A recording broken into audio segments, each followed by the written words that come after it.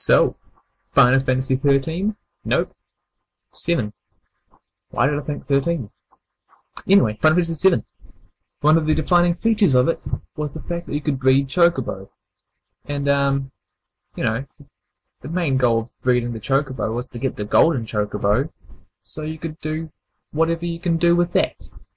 So, how you got the golden chocobo? First, you had to get the chocobo lure materia, and then go into a battle, and hope that there was a chocobo there. First off, you have to beat the two mobs, or more mobs, that were there, so that you could get the chocobo.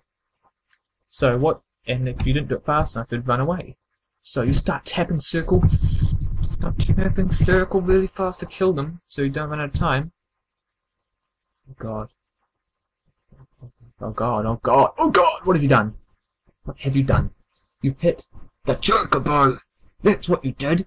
You hit it! And then it ran away. So you have to spend ages more, well not ages, but you have to spend a lot more time catching another one. Yeah, fun! Anyway, then you get all your chocobo. So, now what? Well, you feed them some greens. So you buy them, oh well, you buy a shitload of greens. I mean heaps. Like 99 of one. Just stack them and feed it to it. You feed it all at once. Feed it, just shove it down its throat. And then, with that, it raises its stats for racing! Yeah! So, you have to race the chocobos to make them breed properly. So anyway, you race the chocobos, you win, you have to win. Quite a few races, depending. Yeah, it's really hard, it gets difficult. Anyway, you come back with your winning chocobo, and you're like to the guy, I want to breed the chocobos, and he's like, alright, pick two chocobos you want. You're like, okay, I'll take those two. Because, well, yeah. But, anyway. What? It makes a green chocobo. Yeah!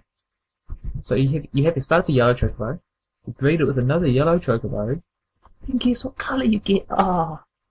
Green! You get a green chocobo for some reason. I figured this out. Yellow plus yellow equals either green or blue, depending on what you've done. Then blue and green equals black. And black and yellow equals golden. What kind of bullshit is that? Anyway, you get the golden chocobo, and you're riding around the land, and you're like, where am I?